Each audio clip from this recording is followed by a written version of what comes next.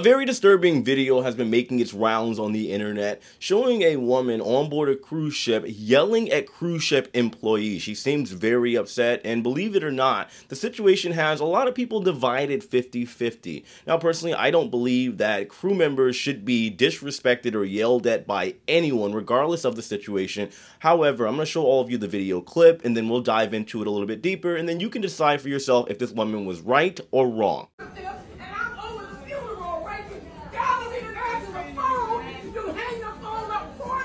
And then you tell me, I'm going to give you a courtesy to the end of the cruise. And you keep going back and forth. The internet's up there. I've seen, I'll do everything, okay? This is my family. Good. I've been doing this since traffic. So at first glance, without any context whatsoever, it does sound like this woman is being very immature, and you're probably asking yourself, why is somebody behaving like that in a public place, let alone a cruise ship where she's supposed to be having the vacation of a lifetime? Is she entitled? Well, according to the comments and based off of what I heard in the video, she was making some type of, or trying to rather, make some type of funeral arrangements. Maybe she had an unfortunate passing in the family and she decided to call down to the customer service desk where, according to her, she was hung up on at least 4 different times and then eventually offered a courtesy call or help or assistance at the end of the cruise. Let's tackle a couple different points here because there is a lot to cover, especially based off of the comments and things that have people so divided. First of all, I will say that if this is the situation, let's say she unfortunately has had the passing of a family member, it is understandable that she is upset. To understand that she's a little unstable because it does happen to all of us. However, I do believe if there was a situation where she needed to make arrangements and call home, whatever she needed to do, there was a better way to go about it. By that, I mean, instead of trying to call down to customer service, and especially if you called 4 different times and they hung up, maybe they were busy or they didn't understand what is going on at that point in time, you should have physically walked down to the customer service desk in the first place on a serious matter such as that. Looking at the comment section of the video, there are obviously a lot of people that sympathize with this woman. They're saying that instead of judging her and saying that she's being ghetto or she's being ignorant, you have to show a little grace because anybody that has had the passing of a loved one, you know exactly how it feels. Meanwhile, there are other people that are just straight up not having it. They're saying that she shouldn't be on that cruise and that they should raise the prices of the cruise. That way we can get rid of all the riffraff on board cruise ships, which I do not think that is the solution. That never is the solution. However, in all fairness, regardless of what's going on, yelling and screaming just because you are upset is never the way to get things done. We all know that.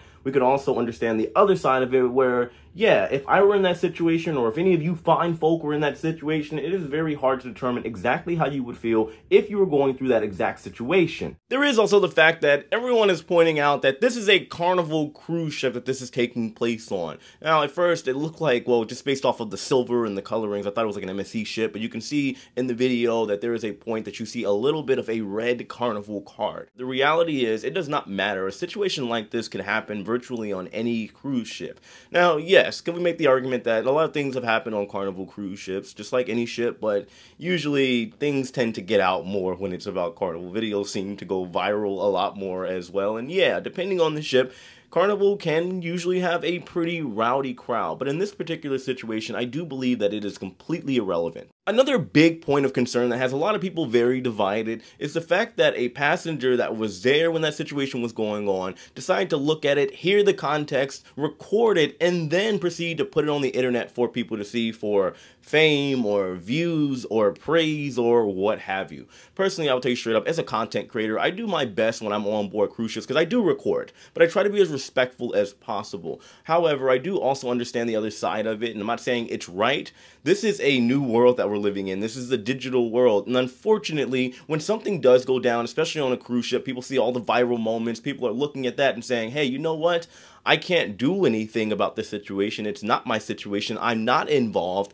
Let me record in case things escalate or it's to a point where I think it's going to be, let's say, viewed on TikTok, YouTube, or what have you. Once again, to be clear, I do not think it was right that that person decided to record this moment and put it on the internet to see. However, this is, again, a new world that we're living in, and even if, let's say right now, I'm on the Norwegian breakaway, I have videos coming up soon, check it out on my second channel, Jay the Nomad, shameless plug here, but if I were to fall down the stairs right now, or if I had a situation where I had some type of, I don't know, a heart attack and I was being wheeled out on a stretcher, there is a good chance that somebody would take a picture, somebody would record the situation. Even if they weren't recording me directly, they would still talk about it and potentially even post it on social media. Not right, but this is the world that we unfortunately live in. Also, realistically, had the context of the situation been different, nobody would have cared about if somebody recording the situation. They would have praised it. They said, hey, look, it's documentation in case something goes down or that woman ends up having to go to court. Let's say she did something wrong or the cruise line did something wrong, which is rare, but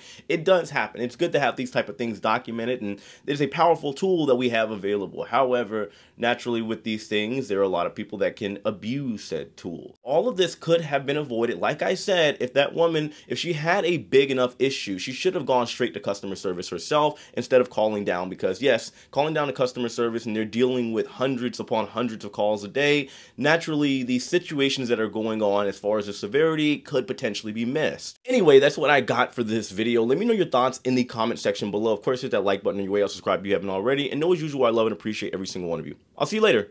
Take it easy.